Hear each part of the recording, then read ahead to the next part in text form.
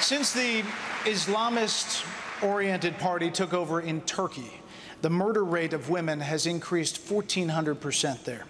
Press freedom has declined to the level of Russia. The Prime Minister of Turkey has embraced Hamas, and Turkey has threatened military force against both Israel and Cyprus.